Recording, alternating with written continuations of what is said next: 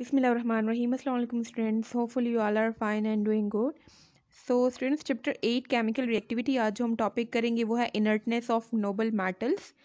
Inertness कहते हैं अनरिएक्टिविटी को, जो बहुत ज़्यादा रिएक्टिव नहीं होते, इनर्ट होते हैं. और नोबल मेटल्स हमारे पास वो मेटल्स हैं जो कि जिसकी रिएक्टिविटी कम होती है, क्योंकि नॉर्मली मेटल्स जो होते हैं वो हाईली रिएक्टिव होते हैं, but there are certain metals which are not very reactive.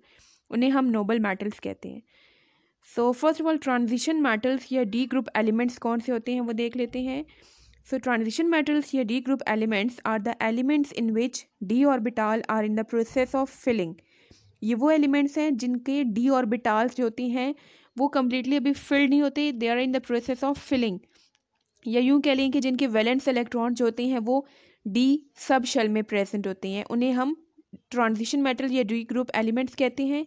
And they constitute a group of metals called transition metals या फिर डी ग्रुप एलिमेंट्स इनको कहा जाता है. They exhibit a variety of oxidation states. इनकी different oxidation state होती हैं, कोई एक फिक्स नहीं होती है. मीन्स के for example they can lose 2 electrons. For example अगर हम आयरन की बात करें Fe, it has ability to lose 3 electrons. ये 3 इलेक्ट्रॉन लॉस कर सकता है. तो अगर ये 1 इलेक्ट्रॉन लॉस करे तो इसकी ऑक्सीडेशन स्टेट +1 होती है, 2 लॉस करे तो +2 होती है, 3 लॉस करे तो +3 होती है. सो इस तरह से they exhibit a variety of oxidation states. Position इनकी प्रोडिक्ट टेबल में अगर हम देखें तो 4th, 5th और 6th पीरियड के जो एलिमेंट्स हैं, इनको ये जो ट्रांजिशन मेटल्स हैं वो इन 3 पीरियड्स में आते हैं. And there are 3 series of transition elements. ये 3 सीरीज है एलिमेंट्स की. हर एक सीरीज में 10 एलिमेंट्स प्रेजेंट है. Period number 4, 5th and 6th के कंप्लीट एलिमेंट्स को हम नहीं कहते ट्रांजिशन मेटल्स. इनके जो सेंटर में जो एलिमेंट्स प्रेजेंट हैं, फॉर एग्जांपल पीरियोडिक टेबल के ये जो सेंटर में एलिमेंट्स प्रेजेंट है ग्रुप नंबर 3 से ग्रुप नंबर 12 तक, इसका जो ये पीरियड नंबर 4th है, ये सब एलिमेंट्स इनमें एक भी पीरियड में 10 एलिमेंट्स प्रेजेंट है. Period number 5 and period number 6, not period number 7, just 4, 5 and 6 के जो एलिमेंट्स हैं, इनमें जो एलिमेंट्स प्रेजेंट हैं 10 एलिमेंट्स हर एक पीरियड में प्रेजेंट है, इन्हें हम ट्रांजिशन एलिमेंट्स या ट्रांजिशन मेटल्स कहते हैं. Chemical behaviour. First transition series is similar to active metal. First जो सीरीज अभी मैंने आपको दिखाई पीरियड 4 में जो एलिमेंट्स आ रहे हैं, उनकी केमिकल बिहेवियर जो है, या chemical behaviour means chemical reactions जो शो करते हैं वो सिमिलर है वैसे ही जैसे कि एक्टिव मेटल्स की होती है, सिवाय कॉपर की. 3 transition metals of group 11. Group 11 के जो 3 ट्रांजिशन मेटल्स हैं लाइक कॉपर, सिल्वर और gold. Gold and silver are relatively inactive. इनमें से जो गोल्ड और सिल्वर है, बाकी सारे तो जो एलिमेंट्स हैं वो फर्स्ट सीरीज के वो मोस्टली वैसे ही हैं जैसे एक्टिव मेटल्स की जो प्रॉपर्टीज़ होती हैं, केमिकल प्रॉपर्टीज़ हमने जो स्टडी की थी मेटल्स की, वैसी ही होती हैं इनकी भी, सिवाय कॉपर के जो फर्स्ट सीरीज में आता है. इसके अलावा ग्रुप 11 में 3 एलिमेंट्स हैं. ये तीनों एलिमेंट्स जो होती हैं इनकी रिएक्टिविटी इतनी हाई नहीं होती. ये एलिमेंट्स हमारे पास हैं कॉपर, सिल्वर और गोल्ड. इन तीनों में से भी गोल्ड और सिल्वर जो हैं they are relatively inactive metals because they do not lose electrons easily. अब रिएक्टिविटी किस पे डिपेंड करती है? It depends upon the ability to lose electrons. जितना एलिमेंट्स आसानी से इलेक्ट्रॉन लूज कर देता है वो हाईली रिएक्टिव होता है, जो इजीली लूज नहीं कर पाते वो इनएक्टिव होती हैं. सो गोल्ड एंड सिल्वर में भी यही केस है. They are enable, they are not they do not have that much ability to lose electrons easily. They cannot lose the electrons easily, जिसकी वजह से इनकी रिएक्टिविटी कम होती है. सो नोबल मेटल्स में जो आज हम पढ़ेंगे एलिमेंट्स वो हैं सिल्वर, Ag इसका सिंबल है, गोल्ड Au सिंबल है इसका, और प्लैटिनम Pt. सिल्वर इज के पहले फिजिकल प्रॉपर्टीज हम देख लेते हैं. सो silver is white लस्ट्रियस metal. लस्ट्रियस metal कहते हैं जो चमक होती है जिसमें लस्ट होती है, that is लस्ट्रियस metal. White colour का होता है. It is an excellent conductor of heat and electricity. Heat and electricity easily ये कंडक्ट कर सकता है. डक्टाइल एंड मेलिएबल मेटल है, मीन्स कि इसको हम किसी भी शेप में मोल्ड कर सकते हैं. रिफ्लेक्टर ऑफ लाइट, इसके ऊपर अगर लाइट फॉल करे तो ये इसको रिफ्लेक्ट करती हैं.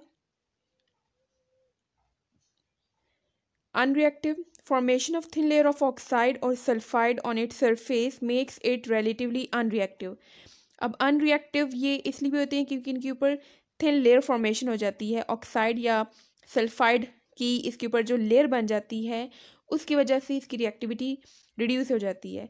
Effects of atmosphere under normal condition air does not effect silver. Normally air का इस पर ज़्यादा इफेक्ट नहीं होता, but in the presence of hydrogen sulphide H2S gas जब एयर में प्रेजेंट होती है तो उसकी प्रेजेंस में ये टार्निश हो जाती है. टार्निश मीन्स के ये इसका जो कलर होता है वो चेंज हो जाता है और जो उसकी लस्ट्रियस जो एबिलिटी है, जो चमक होती है, वो ख़त्म हो जाती है. उसको हम कहते हैं टार्निश हो जाना. तो ये टार्निश तब होती है in the presence of hydrogen sulphide. Uses है हमारे पास अलॉयस. अलॉयस कहते हैं दो मेटल्स की कम्बिनेशन को, मिक्सचर को. So being very soft metal it is rarely used as such. क्योंकि बहुत सॉफ्ट मेटल है तो उस वजह से ये प्योर फॉर्म में बहुत कम इस्तेमाल किया जाता है. यूजुअली बाकी एलिमेंट्स के साथ इसको कंबाइन करके मिक्सचर बना के इसको यूज़ किया जाता है. Alloys of silver with copper are widely used. Copper के साथ जो इसका अलॉय है वो बहुत ज़्यादा उसका इस्तेमाल किया जाता है, specially in making coins. Silverware, silverware means के सिल्वर के जो डिफरेंट ये लाइक स्पून्स, नाइफ, फॉर्क्स वगैरह बनाए जाते हैं उसमें इसका इस्तेमाल होता है. एंड ऑर्नामेंट्स मीन्स के ज्वेलरी वगैरह बनाने में सिल्वर का इस्तेमाल होता है.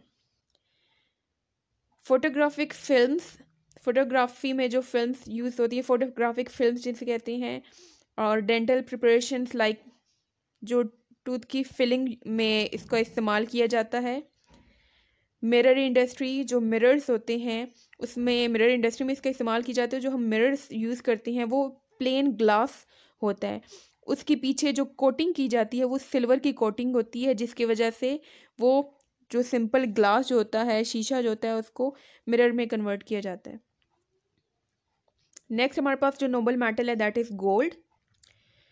Physical properties, gold is yellow soft metal.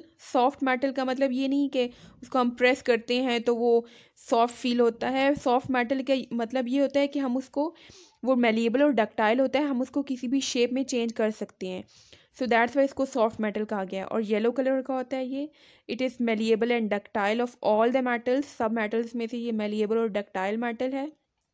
1 gram of gold, 1 gram gold को अगर हम वायर में कन्वर्ट करते हैं तो उससे जो वायर बनती है वो है 1.5 किलोमीटर लॉन्ग. इतनी लंबी वायर हम कन्वर्ट बना सकते हैं from 1 gram of gold. Gold is very non reactive या इनर्ट मेटल होता है क्योंकि ये इजीली इलेक्ट्रॉन लॉस नहीं कर पाता. It is not affected by atmosphere. Normal condition में एटमॉस्फेयर का इस पर कोई इफेक्ट नहीं होता और ना ही कोई मिनरल एसिड या बेस का इस पर कोई इफेक्ट होता है.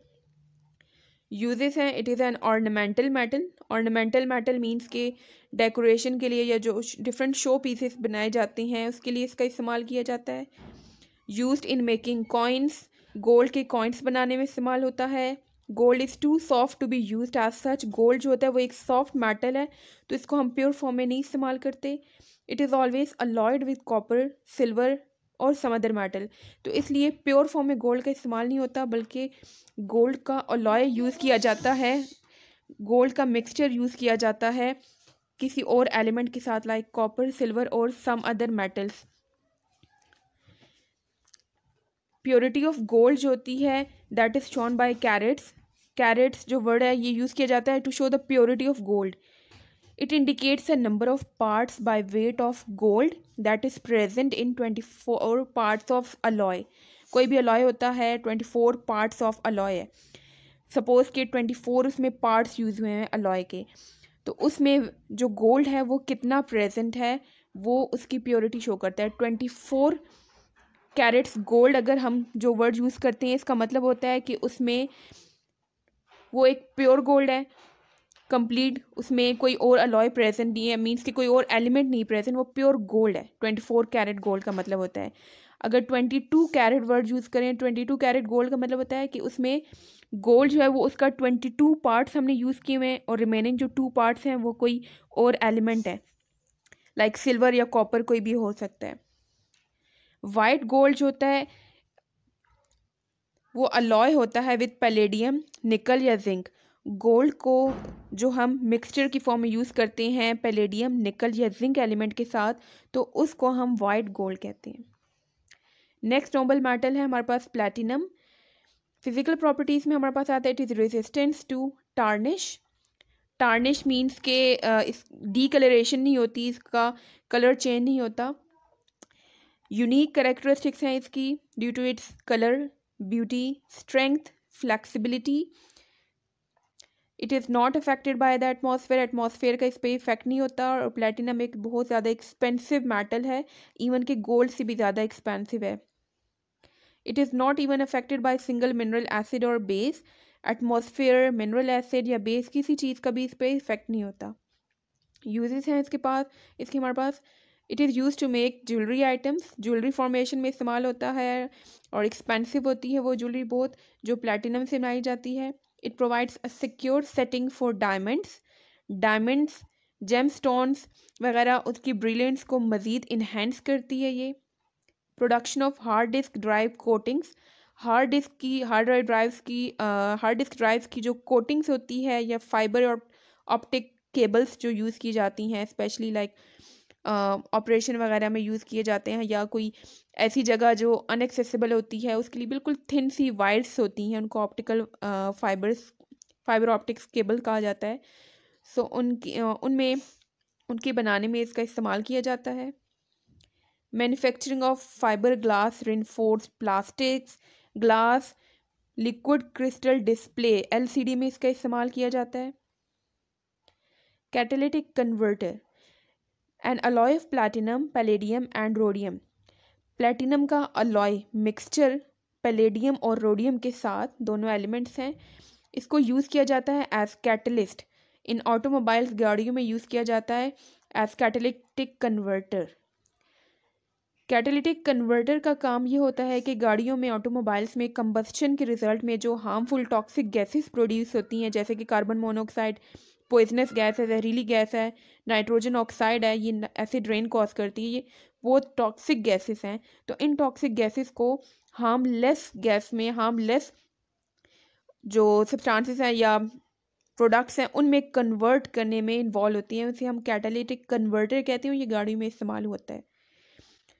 यहाँ पे ये कैटालिटिक कन्वर्टर है, इसमें आप देख सकते हैं ये जो एरो है, यहाँ से जो कंबस्शन के रिजल्ट में जो गैसेस प्रोड्यूस हो रही हैं, HC means hydrocarbon, CO nitrogen, carbon monoxide, NOx nitrogen के ऑक्साइड, इस कैटालिटिक कन्वर्टर में से जब गुजरती हैं तो दूसरी साइड से ये कन्वर्ट होकर निकलती हैं।